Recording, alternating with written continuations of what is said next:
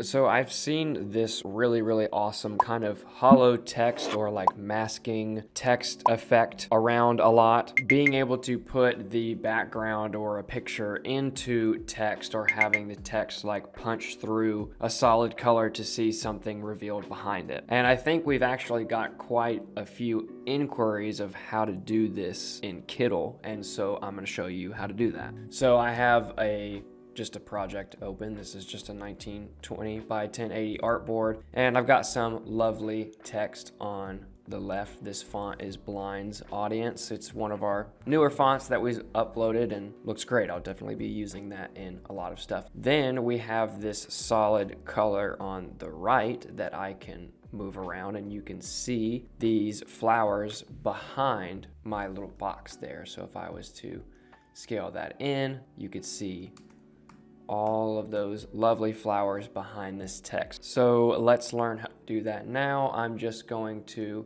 draw a new artboard, and then I'm going to find some sort of picture that I can use that I know I want to be displayed in the text. This may be confusing. Why are you starting with the picture and not with text? But that'll become apparent pretty soon. So I'm just going to type in city, because I just think that it'd be cool to have some text that says city with a city punching through the text. So we're gonna take something like this, scale that up, and you also have the option, if you would like to use this as a background. So it just kind of clips to your canvas, and then you don't have to run into where you keep continually selecting the wrong thing. I do that all the time, and it's one of the things that frustrates me greatly. So you can use your picture as a background as well. The next thing that we're gonna do is we're just gonna grab a basic shape and scale that to fit the canvas. Maybe just scale it. I like to scale my shapes up past the canvas just so I don't have any weird edges or anything. I do it in any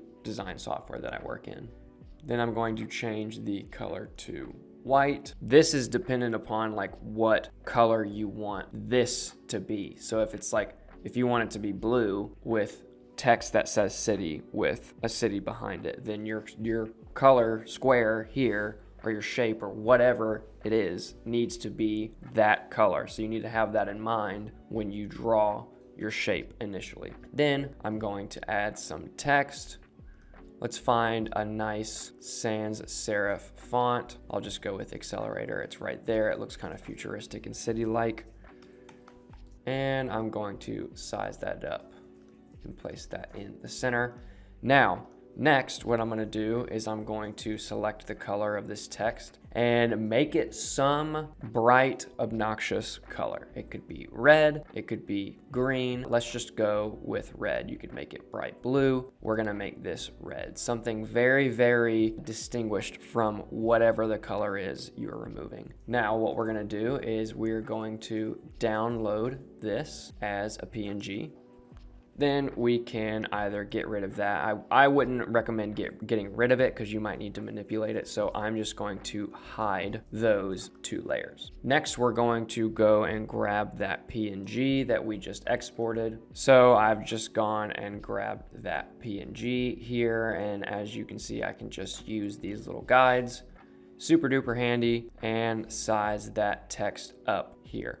Now, before I go any further, it is important to note that you are now working with pixels and not vector. So my recommendation is to do this in an adequate enough canvas size to where pixels are not going to be an issue in whatever case this design that you're creating is going to be used. If it's for an Instagram post, most Instagram posts are like 1080 by 1350. Maybe double that pixel size and make it, 2160 by whatever the equivalent of 1350 doubled is. I didn't finish college, whatever. Then when it's applied in that use case, you're not seeing pixels. But if you have, a 1080 by 1080 canvas and it's on a big old 4K monitor and you're zooming in and you're working on it and you're like, why is it grainy? Or like, why is it pixelated? It is because like it literally is pixels. So like Pixels, regardless of how high resolution the picture is going to be or the graphic is going to be, at some point when you zoom in is going to be pixelated. It's just more about use case. So now that we have this imported, what I'm gonna go do is go down to photo filter and click that tab to add it. And then we're gonna use this remove color feature, use the color dropper and apply our color, whatever color we made the text. And then we're gonna use this intensity slider to get rid of that red, and you can play around with it. If you turn it all the way to 100%, I found that it kind of starts to make the edges look a little grainy, but it really does get rid of all the red around like 90%. So again, if I zoom in, this is gonna be pixely, and it just is because it is pixels. Like it literally, by definition, is pixels, and this is not a very high resolution image. So you have to determine like what you're using this for. So if you want to not have to worry about pixels or anything looking pixelated, just make it like 3000 by 3000 or something, or 3000 by 5000, or, you know, if you're doing this for print, you definitely need to have a larger canvas size. I find it's a lot easier to make the projects larger and then have them scaled down to print versus like, you're never gonna wanna ever try to scale anything up because that doesn't work. You can scale down, you just can't scale up. So let's do this one more time. I'm gonna copy and paste this artboard over, and let's get rid of this by choosing a different background. Let's just say, let's get a picture of grass, and we'll scale that up, and we'll use that as the background. So now that has replaced our other image as the background. And let's try some different colors. So I'm gonna go with another square, scale that up, and let's make it like a nice off black, nice muted black. And then let's find a fun script font, see if we can stretch the limits of this. Let's just use luxurious script, and we'll type in grass. Arbitrary, of course, use whatever words you need to use. And then, just like we did before, we're gonna make this our obnoxious, bright, easily distinguishable from the background color. Now we are going to just download this PNG, and same as last time, we are going to re-import it. So I'm gonna go and I'm gonna hide these layers. Maybe I wanna manipulate them, maybe I wanna change the color. So here is that PNG re-imported into my project. Now I can do the same thing. I can go down, click on photo filter, remove color, color dropper, select that color, and turn the intensity up. And now you have this kind of cutout effect. I'm gonna take this a step further just for fun, because I can already see getting comments of like, how did you get these two to be like the same size text where you have the one text on the thing and the knockout on the right, or how do I do that with like a poster? Do it two, color this and have some text, and then I'm gonna show you how to do it. So I'm just gonna copy this artboard down, but we're gonna start from scratch, delete, delete, delete, and we're gonna find a nice picture of flowers.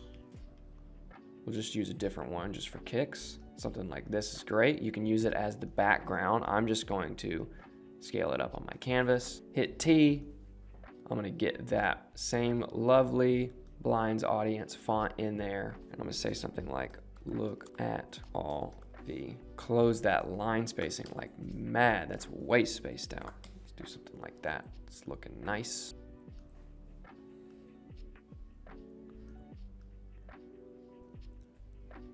Now I'm already noticing that there is like slightly kind of difficult legibility with some of the bright colors in this photo. This isn't technically part of the tutorial, but I'm just gonna go and knock that down a little bit. And you could just make your life easier by using a photo that's better suited to have white text on it. But for the purposes of this demonstration, I'm just gonna keep it the way it is. The next thing I'm going to do is grab a basic shape, and the guide should pop up, yep, right there, to let me know when it is halfway across the canvas. Same thing, we're gonna make this white. I'm going to copy and paste my text over, holding Option and then clicking and dragging. I got that comment. We're not able to do the same things that you can do. You can. You just have to hold Option first before you do it. All right, let's make sure that that layer is on top. Lovely flowers. Cool. Those two text boxes are in line. looks great. That text looks centered in that white box. So what we're gonna do is we're gonna take this, we're gonna hide it, we're gonna take this, we're gonna hide that too. Now we're gonna export just this, just the whatever the side of the canvas is that has the background and the text that needs to be knocked out, we're gonna export that, just that side. So I'm gonna click on my artboard, download, and then re-import that. That has been imported back in. Now you can delete these if you're super confident. I'm just gonna go through and turn them off. And so the cool thing here is, though our design only takes up the space of a square, like half of the frame, or I guess it's technically slightly a rectangle, you can still see the edges of the full PNG transparency included. And all you have to do is center that on the artboard. So now we have this lovely space right here that our illustration goes and that our text goes.